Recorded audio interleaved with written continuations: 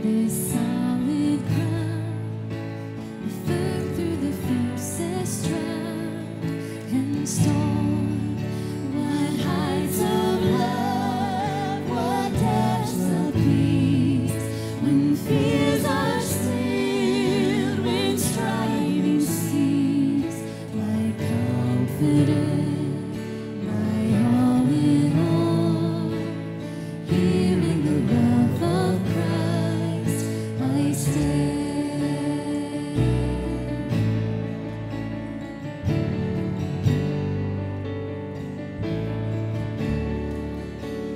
Christ alone, who took on flesh, fullness of God in helpless babe, this gift of love and righteousness, served by the ones He came to save, till on the cross as Jesus died, the wrath of God was satisfied.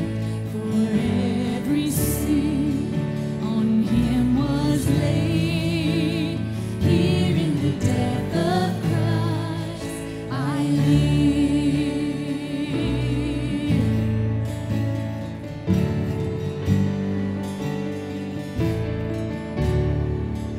There in the ground His body lay, light of the world by darkness saved. Then bursting forth in glorious day, up from the grave He rose again, and as He sat in victory, sin's curse has lost its grip on me. For I am His, and He is mine, bought with the precious blood of Christ.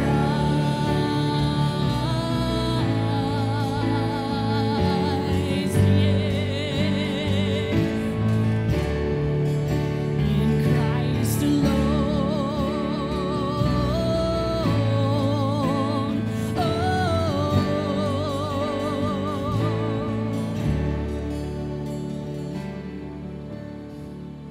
No guilt in life, no fear in death. This is the power of Christ in me. From life's first cry to final breath, Jesus commands my destiny. No power of hell, no scheme of plan can ever pluck me from His hand, till He returns or calls me home. Here in the power of Christ I stand.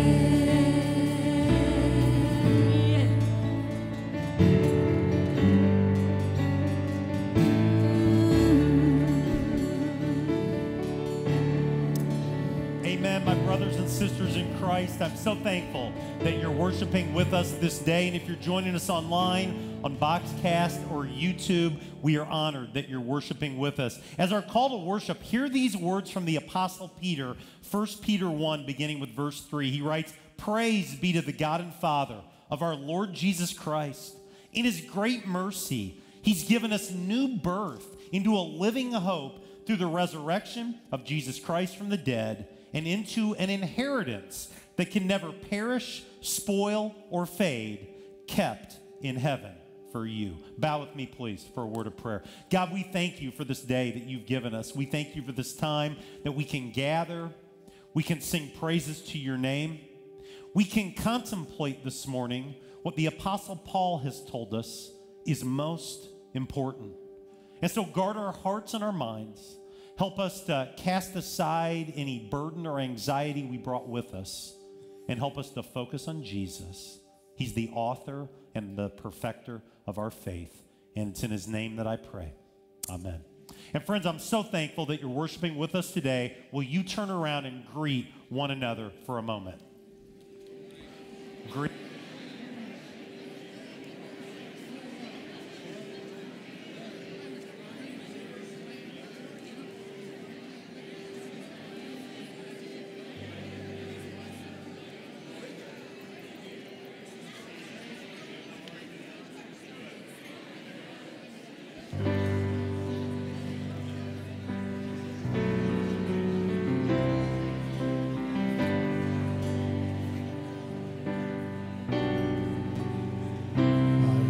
My mind to Calvary,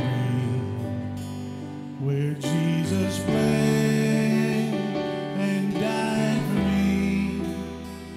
I see his wounds, his hands and feet, my Savior on that cursed tree.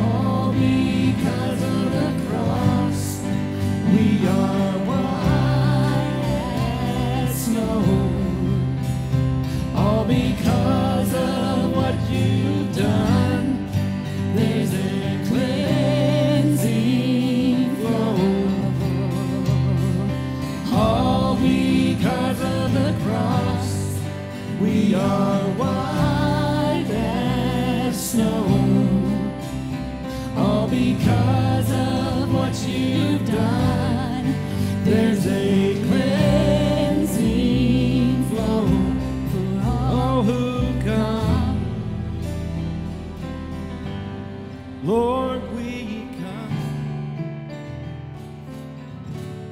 Lord, we come.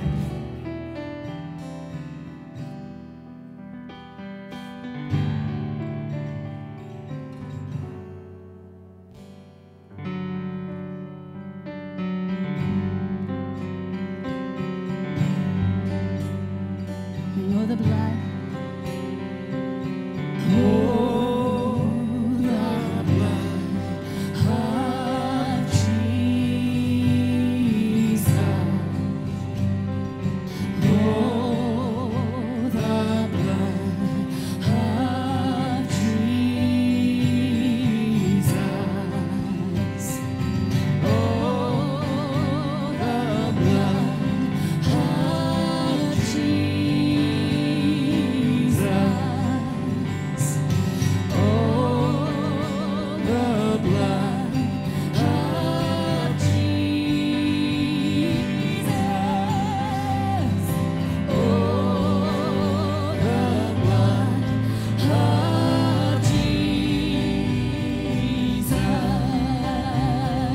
Oh, the blood of Jesus. Oh, the blood of Jesus. Oh, the blood of Jesus.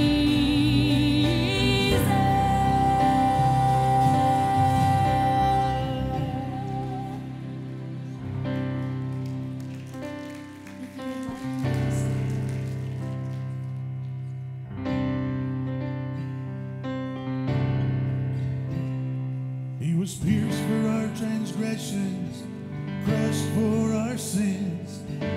Punishment that brought us peace was upon him. By his wounds we are healed.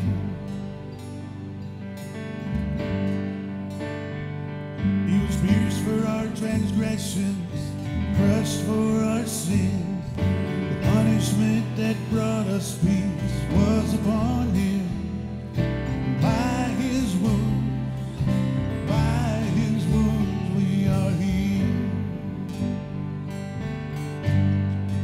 We are healed by your sacrifice and the life that you gave.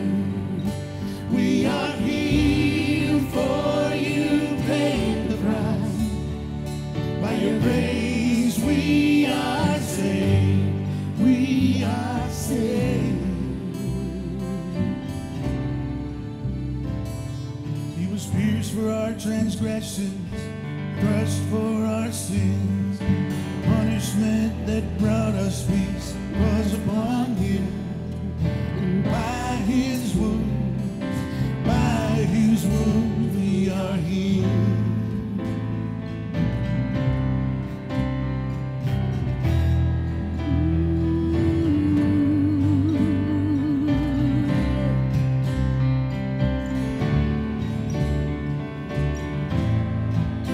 We are Healed by your sacrifice and the life that you gave. We are healed, for you paid the price. By your grace we are saved. We are saved. He was pierced for our transgressions, crushed for our sins. Punishment that brought us peace was upon him. By his wounds we are healed. By his wounds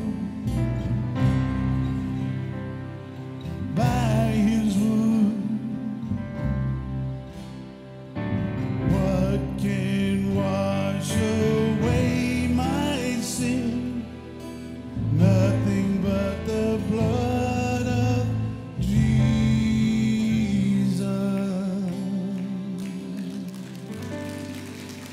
Amen. Friends, will you pray with me before you sit down, please? God, we thank you for this day. And we thank you most of all for Jesus, your son, died on the cross, was buried in the tomb, and on the third day, that tomb couldn't hold him. That grave couldn't hold him. He was raised to life. And because Jesus lives, we also can live if Jesus is our Savior and our Lord. And on this morning, we look at the gospel. What is the gospel? Help us to revel in this good news, the hope of Jesus. And it's in his name that we pray. Amen. Friends, you may be seated. A couple things to let you know as we get into the message today. Tonight at 6:30 p.m., Stephanie and her team are going to be under the tent at the Danville Rescue Mission as part of their ongoing revival. And I'm going to be bringing the word. And I want to invite you to come on out. You might want to grab a sweatshirt or put on a fleece or something, but it's at 6:30 p.m. tonight at the Danville Rescue Mission. Second thing I want to let you know, several of you have said to me this morning how thankful you are that I'm not in Lebanon right now with what's unfolding in our world today. Israel is at war, and we don't know where this is going to go. I received a message late last night from my good friend Tom Adama, who is the leader of Heart for Lebanon, the ministry that Dean Crandall and I work with. And this is the message that he sent. I thought it was important enough. I wanted you to hear it. He said, by now you've heard the news out of Israel that war has broke out. He said, with Lebanon being so fragile right now, we are praying that Lebanon does not get pulled into this. He says there are numerous Palestinian camps in Lebanon, and Hezbollah definitely has its footprint. And he said, please ask your people to pray that peace will emerge and that this conflict doesn't escalate. But then what he said next is what I really want you to hear. He said, it's a reminder that as Christians, we must be about our Father's business now. The days are short when no man will be able to work. And so I'm going to pray again. I've been praying a lot this morning. That's a good thing, probably. So I'm going to pray again, and I want to ask you to continue to pray. So pray with me, please. God, we thank you, and we come to you right now. We just pray over this entire situation in the Middle East. We especially pray for our brothers and sisters in Christ in Israel and in Lebanon and in the Middle East. I pray for the ministry, Heart for Lebanon. I pray most of all that the Prince of Peace, Jesus, your Son, would allow hearts to soften and war to stop, and that more and more people would come to a saving relationship with Jesus, your Son.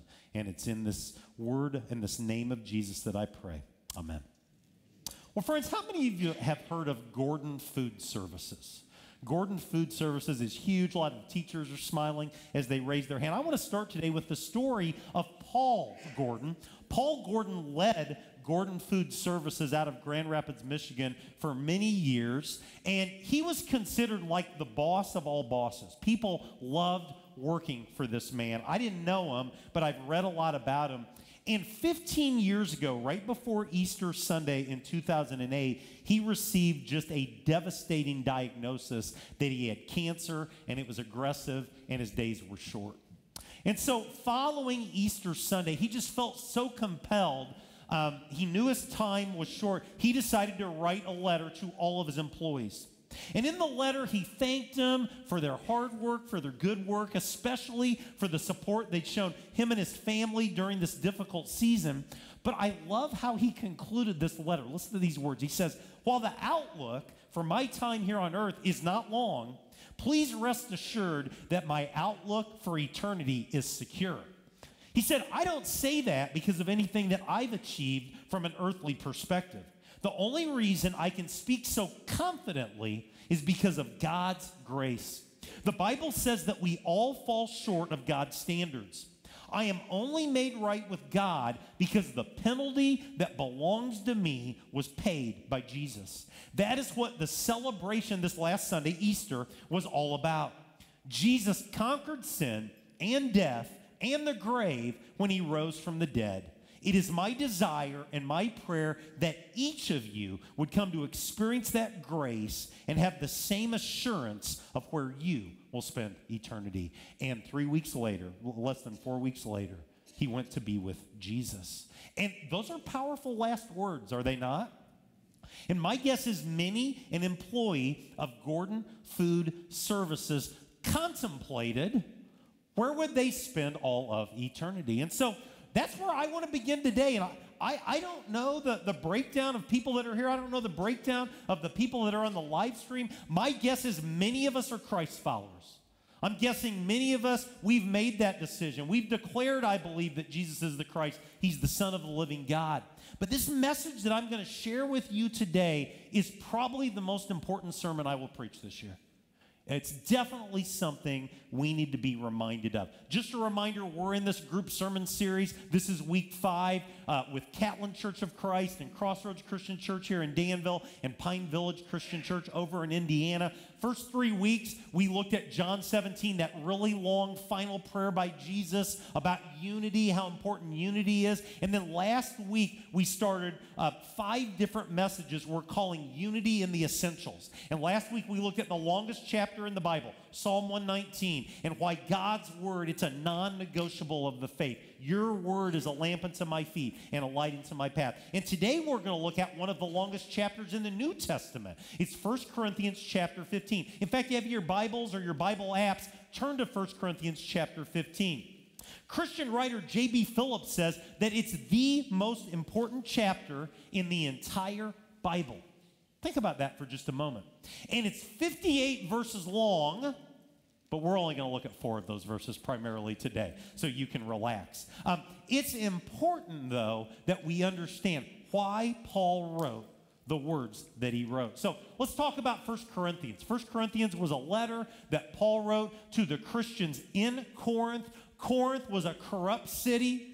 It was evil as evil could be, and yet the church in Corinth was trying to do the right thing, and there was a lot of challenges as the Christians of Corinth were being catechized by culture more than Christianity was changing the city. And so I describe 1 Corinthians, the book of 1 Corinthians, kind of like this. It's kind of like a spiritual spanking. Some of us grew up in a home when we were wrong. What did Dad do? He kind of gave us that spanking. I think the book of 1 Corinthians is kind of a spiritual spanking. And you could go through that later, and you see Paul's addressing a lot of issues that need to be addressed. But then he comes to 1 Corinthians chapter 15.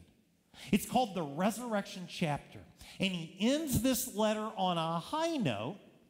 What he is saying is the most important aspects of the faith. So with that, let's dive in. 1 Corinthians chapter 15. Let's read the first 4 verses. Hear this word of the Lord. Paul says, "Now, brothers and sisters, I want to remind you of the gospel I preached to you, which you received and on which you've taken your stand. By this gospel you are saved if you hold firmly to the word I preached to you. Otherwise, you have believed in vain. For what I received, I passed on to you as of first importance, that Christ died for our sins according to the Scriptures, that he was buried, that he was raised to life on the 3rd day according to the Scriptures." And right here, Paul begins by sharing what is of first importance, what is most important. And so 4 reminders in 4 verses of Scripture that we can't miss as a church, that we can't miss as Christ followers. And number 1 is this: we are saved when we embrace and accept the gospel and nothing else. We are not saved by our good works or our exemplary character, although you should be a good person and you should have good character. We're not saved by our devotion to God's word, although I hope you will develop that rhythm of daily devotion. We're not saved by our generosity or our acts of service, but I remind you, your tithes and offerings are crucially important, and serving in ministry is very important. We're not saved by religious ritual or by family heritage. Verses 1 and 2 say we are saved by the gospel, the good news. What's gospel mean? Well, it literally means the good news of what God has done in Jesus Christ. The Greek word that it comes from literally means good news. And in the New Testament, the gospel refers to the announcement that Jesus has brought the reign of God into our world through his life and death and resurrection from the dead. And Paul says, you are saved by the gospel. You're saved by the good news. When you believe in Jesus, when you accept Jesus as Savior and Lord, and when you understand that culminated in the death and the burial and the resurrection of Jesus Christ. Crucially important message. Here's number 2. The gospel is this: Christ died for our sins. Christ died for our sins. We call this the theology of the atonement. The theology of the atonement. And we've sang it all morning long. Every song that we have sang articulates the theology of the atonement. See, this answers the conundrum of the Old Testament system for sin. If you had time and you just started journeying through the Old Testament, it'd take you a while, 39 books, but you would see that sin is a constant plague on God's people that want to be holy and want to be righteous, but they commit sins. And blood must be shed to cover those sins. But they never really go away. And then Jesus is born in Bethlehem on that starry night 2,000 years ago. And everything changed, and it culminated when Jesus Christ died for our sins. The book of Hebrews says that Jesus became the one-time for all-time sacrifice for our sins.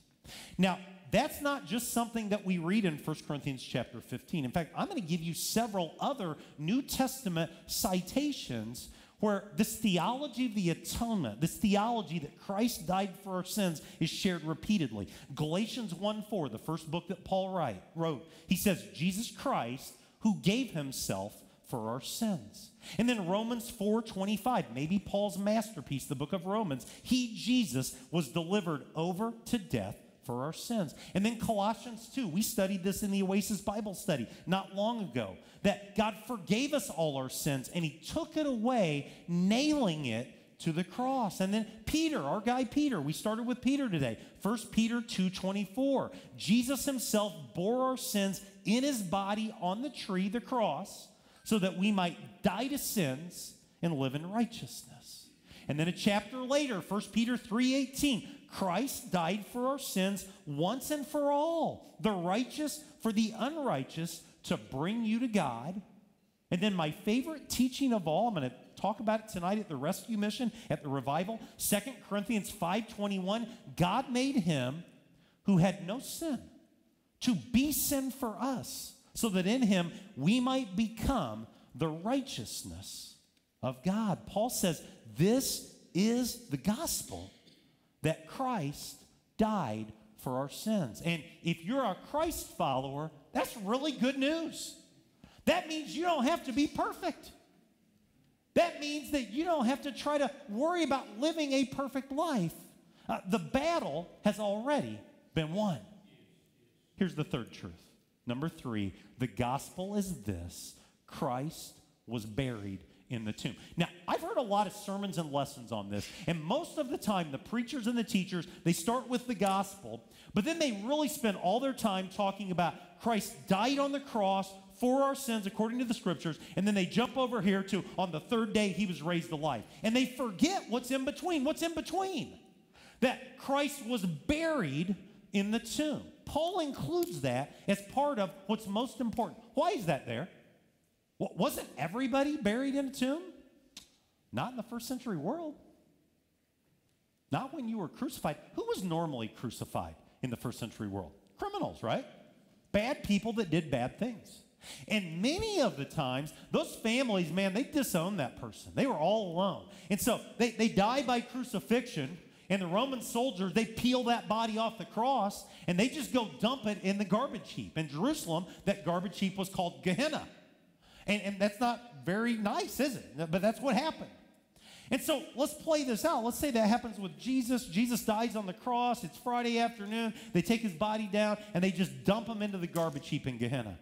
And then Sunday morning, he comes walking out of the garbage heap, and he's pulling a banana peel off, and he's dusting off garbage, and he says, hey, I'm alive, I'm alive. What might people say? He never really died, right? He was just temporarily stunned. His injuries didn't overwhelm him to the point of death. But we have what I'm calling resurrection heroes heroes of the faith that disclosed exactly how Christ was buried. So there is no doubt whatsoever that he was truly dead and truly raised to life. If you have your Bibles and you want to, flip over to John chapter 19. John chapter 19 is one of the post-crucifixion accounts. We have post-crucifixion accounts in all four of the Gospels. But John 19 is interesting because it tells us about how the burial took place. And these two heroes, I call them resurrection heroes, Joseph of Arimathea and Nicodemus the Pharisee. And so let me read for you verses 38 to 42. Here's what it says in John 19, after the death of Jesus on the cross. Later, Joseph of Arimathea asked Pilate for the body of Jesus. Now, Joseph was a disciple of Jesus, but secretly, because he feared the Jewish leaders. With Pilate's permission, he came and took the body away. He was accompanied by Nicodemus, the man who earlier had visited Jesus at night. That happens in John chapter 3, and that's the context for the most famous Bible verse of all, John 3:16. Nicodemus brought a mixture of myrrh and aloes, about 75 pounds. My friends, that is a lot of myrrh, and that is a lot of aloes. Taking Jesus' body, the two of them wrapped it with the spices in strips of linen, and this was in accordance with Jewish burial customs. At the place where Jesus was crucified, there was a garden, and in the garden, a new tomb in which no one had ever been laid, because it was the Jewish day of preparation, and since the tomb was nearby, they laid Jesus there. And what we're reading, whether you realize it or not, is that if Jesus wasn't really dead when they took his body off the cross, he would certainly be dead after that took place. No way is he going to be able to survive being wrapped in 75 pounds of myrrh and aloe. What the Gospel of John is telling us is there's no doubt whatsoever. When they sealed that tomb on Friday night, Jesus, his body, was lifeless. He was dead. No doubt about it. And I think that's why Paul includes this when he tells us what the gospel is. Christ died for our sins, absolutely. He was raised to life on the third day, absolutely. But do not miss, he was buried in the tomb. Here comes the good stuff. Number 4 this morning. The gospel is this: Christ rose from the dead on the third day. The crucifixion, obviously, is central to the gospel message. Jesus Christ died for our sins. I look forward to Good Friday worship services. It's not joyful, it's somber, but it's an important part of our Christian journey. Christ died for our sins. But what sets Jesus apart from all other religions and all other religious leaders is this: Jesus Christ overcame the grave and he was raised to life on the third day. I could say it a dozen different ways. The tomb couldn't hold him.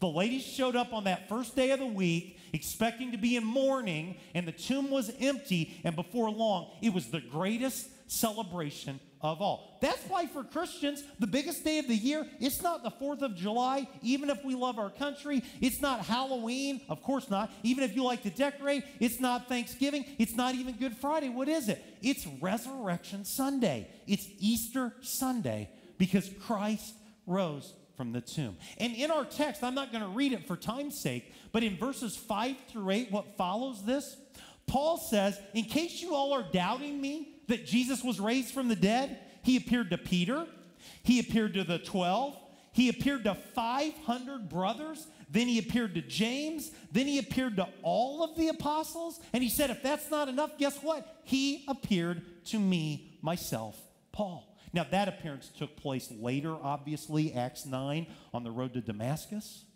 But Paul is writing that, I believe, so people will go check it out. If they're saying dead people don't raise to life, Paul's saying, go talk to Peter. Go talk to James. Go track down some of the 500. Go track down people that saw him. One of the questions that's asked, and you probably know this, but there are some within Christianity that wear that label Christian that say, give me the parables, give me the cross, but the resurrection didn't happen. Dead people don't raise to life. And Paul addresses that also here in 1 Corinthians 15, and he ponders the question, what if there's no resurrection? And here's what he writes. He says, if there's no resurrection, then that means that not even Christ has been raised. And he says, that means our preaching and teaching is useless. He says, that means our faith is useless. He said, that means that we are actually false witnesses. We're liars. He says, if Christ has not been raised from the dead, our faith is futile. He's saying, if there's no resurrection, there's no hope. And I'll just say this for me. If there's no resurrection, man, I'm out. I'll pick up golf and start playing golf on Sunday mornings or something. That's how crucial this is. But if Jesus really did rise from the dead on that Sunday morning, everything changes. And that's good news. Because Jesus lives, we can have that hope that'll never perish, spoil, or fade. It's kept in heaven for you. Because Jesus lives, we can face tomorrow, even when today stinks, even when we don't understand what's happening. Because Jesus lives, this life, man, it is not the end for Christ followers. It's the promise that the very best is yet to come. Yes. Paul says that's the gospel. He says that is good news. I am going to read from 1 Corinthians chapter 15. I want to read the end. Paul's made this case for 49 verses for the resurrection. And you should read all of 1 Corinthians chapter 15. But I love how he ends this lesson. I love how he ends this teaching. Here's what he writes beginning in verse 50. He says, I declare to you, brothers and sisters, that flesh and blood cannot inherit the kingdom of God, nor does the perishable inherit the imperishable. He says, listen, I tell you a mystery. We will not all sleep, but we will all be changed. In a flash, in the twinkling of an eye, at the last trumpet. For the trumpet will sound, the dead will be raised imperishable, and we will be changed. For the imperishable must clothe itself with the imperishable, and the mortal with immortality. When the perishable has been clothed with the imperishable, and the mortal with immortality, then the saying that is written will come true. Death has been swallowed up in victory. Where, O death, is your victory? Where, O death, is your sting? The sting of death is sin, and the power of sin is the law. But thanks be to God, he gives us the victory through our Lord Jesus Christ. Victory in Jesus, because he died on the cross according to the scriptures, and he was buried in the tomb. And on the third day, he was raised to life according to the scriptures. I don't know if I should or not, but I have personal heroes of the faith. People that I've looked up to, that I've learned a lot from. Some of them I've never met. One of those heroes of the faith is the late Dr. Tim Keller. Some of you have Dr. Keller's books. He died of pancreatic cancer earlier this year. Went through a 4-year battle with cancer. But one of the things about Dr. Keller that I love, Tim Keller, he's just very transparent about all that he went through. And Russell Moore, who is the editor of Christianity Today, sat down with Tim Keller. I think it happened this year, but I love Tim Keller's words, and I want to share them with you. Check out the screen right now. Well, okay, let me just say something that Kathy and I have talked to each other about in the last year. If Jesus Christ was actually raised from the dead, if he really got up, walked out, was seen by hundreds of people, talked to them, if he was raised from the dead, then you know what? Everything's going to be all right. Whatever you're worried about right now, whatever you're afraid of, everything is actually going to be okay. Because you got to remember, we're not just talking about resurrected people. Jesus Christ is, and this is where Christianity is unique, we're talking about a resurrected world, meaning there's plenty of other religions that talk about a future afterlife, which is a non-material world. In other words, you get a consolation for the world we've lost.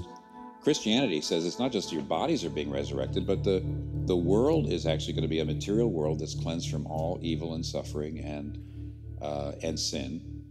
And if Jesus Christ was raised from the dead, then the whole world is going to be, in a sense, resurrected, and everything is going to be okay. Everything. You don't know how. I don't know how, but it will be. So, and you know what? Actually, right now, I couldn't possibly be convinced that Jesus was not raised from the dead, either intellectually or existentially. So whenever and by the way, but Kathy and I, listen, we cry. We cried a lot last night.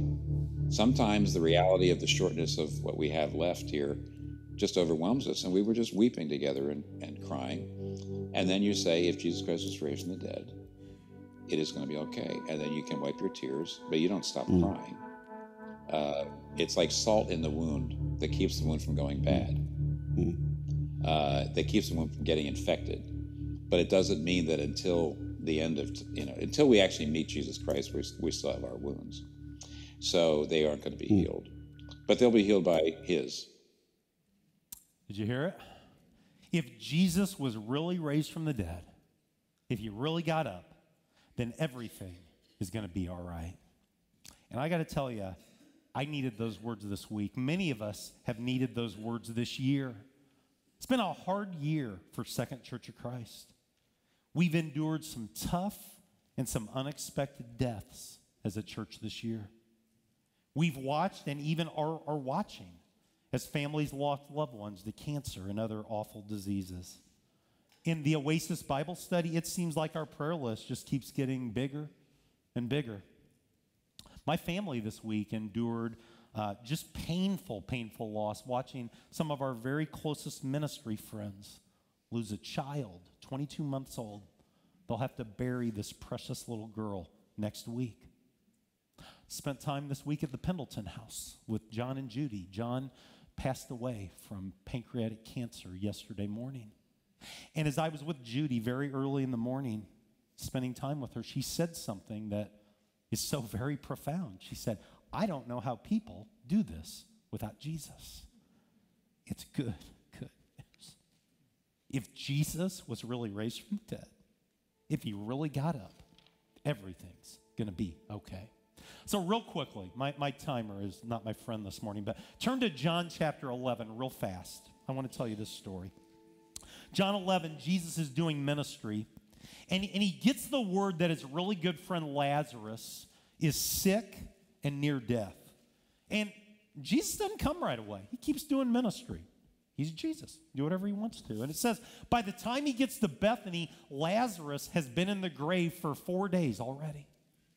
And so Martha, Lazarus' brother, meets him. And if you have your Bible open to verse 21, you can tell she's an unhappy sister. And she grabs Jesus and says, if you'd been here, my brother would not have died. She had no idea Jesus is getting ready to do a miracle. She had no idea he's getting ready to raise Lazarus from the dead. But Jesus shares with her some of the most profound words he ever shared. And here they are. He said, Martha, I am the resurrection and the life.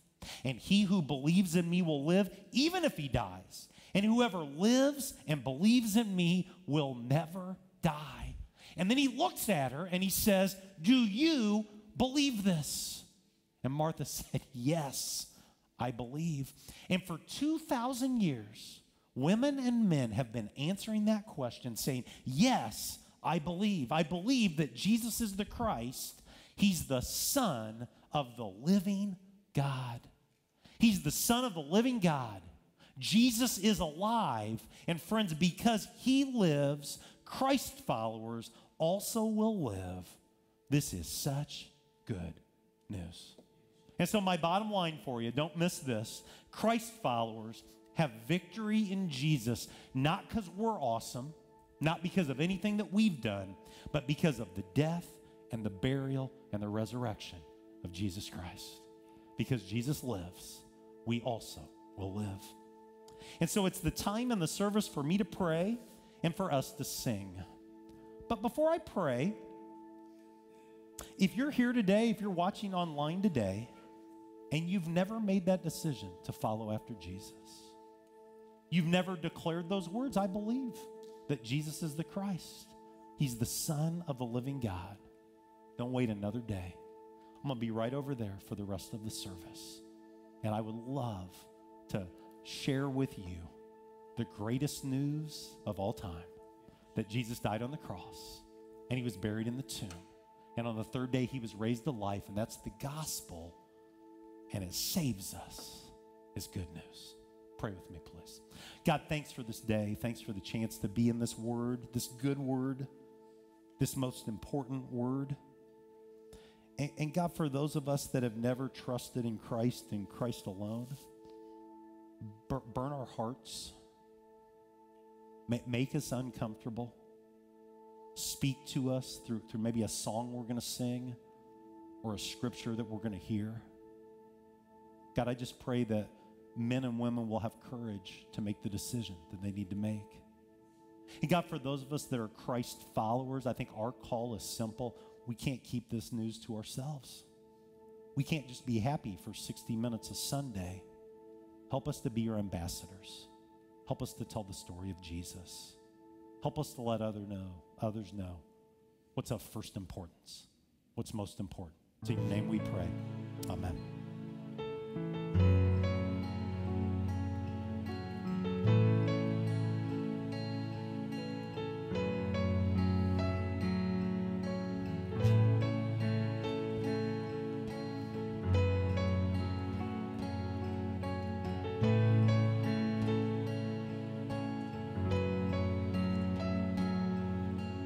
Man of sorrows, what a name.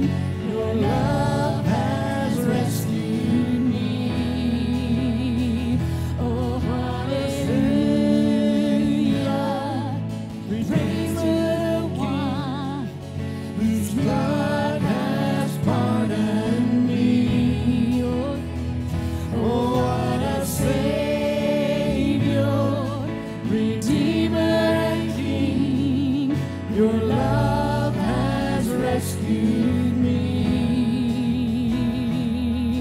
Your love has rescued me.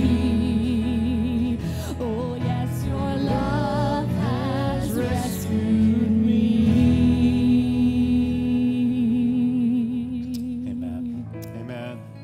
Friends, will you take out the elements that we use when we do communion every week here at Second Church? And if you're online, whatever you're using, bread, juice, whatever it may be, I want to stay in 1 Corinthians and jump back to chapter 11. The Corinthians were even messing up communion. They even couldn't get communion right. And Paul had a word for them, but I want to just give you part of what he wrote to them. Here's what he said. I received from the Lord what I also passed on to you, that the Lord Jesus, on the night he was betrayed, took bread. And when he given thanks, he broke it. And he said, this is my body, which is for you. Do this in remembrance of me. And in the same way, after supper, he took the cup, saying, this cup is the new covenant in my blood. Do this whenever you drink it in remembrance of me. For whenever you eat this bread and drink this cup, you proclaim the Lord's death until he comes. So what I want you to do right now is, can I encourage you to bow your head, to contemplate, to meditate what we've studied this morning, what we've sang about this morning, that Christ died for our sins. Maybe say it like this: Christ died for my sins. God made him who had no sin to be sin for us, so that in him I might become the righteousness of God. And when you're ready, receive the bread, symbolizes the broken body, and drink the juice, symbolizes the blood of Jesus. Let's contemplate.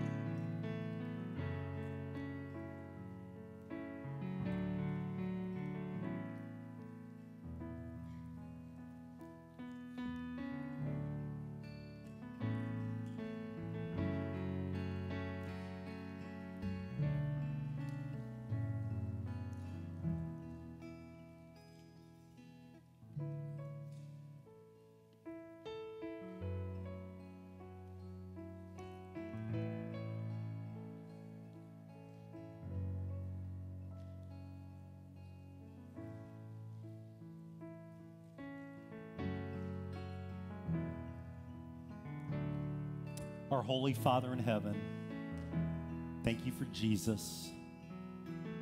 He's the one time for all time sacrifice for our sins, so we get to become the righteousness of you, whatever that means. We're so thankful for your amazing grace as we proclaim the death of Jesus this morning. Thanks for Jesus. It's in his name that I pray. Amen. Well, friends, I want to thank you so much for worshiping with us today. A couple things to let you know that are happening, really just two announcements. One is 3 weeks from today is a big day in the life of our church. It's Fall Fest Part 3. And last year, we think we had like 800 people come out for the Fall Fest. It's a great front door for our church. And I hope that you will come from 4 to 6 p.m. Some of it's going to be outside. Some of it's going to be inside. One thing everybody can do, though, is we need candy. We want to saturate the young'uns with candy. So we've got these big barrels. The parents are saying thank you right now, by the way. But we've got these big barrels. So if you're able to grab a package of candy, drop it in, that would be greatly appreciated. Here's the second thing. For the 18th straight year, we are doing a food drive as a church. And beginning next Sunday, we invite you to take a box. And then the last 2 Sundays in October and the first 2 Sundays in November, bring those boxes back full of food. We're not keeping any of it. We're giving all of it away to great food pantries that are serving, pantries like St. James and Antioch that are doing just a great job. And so it's been a blessing to be able to serve the food pantries by doing this food collection. One thing, if you're here Wednesday night, and you can stick around after Oasis or after the Connect groups, we're going to be putting all these boxes together so we can give them away. And then the last thing, several weeks ago we rolled out, we're not calling it a bulletin. It's not a bulletin, but it looks like a bulletin. So we're rolling this out, and it's an information sheet is what it is, and it's available every week. It lets you know how much the offering was, how many people were here, and important announcements that are happening in the life of the church. They're scattered throughout the building. Make sure you get your copy so you can be informed. And with that, I'm going to ask you to stand up. And for our benediction, our doxology, I'm staying in 1 Corinthians chapter 15. Here's how this incredible resurrection chapter ends. Hear this word. Paul says, "Therefore, my brothers and sisters, stand firm. Let nothing move you. Always give yourselves fully to the work of the Lord, because you know that your labor in the Lord is not in vain." Man, let's be Christ's ambassadors this week. Let's be the salt of the earth. Let's be the light of the world. Let's tell the story of Jesus, and let's do it with grace and love. And you are dismissed. Have a great day.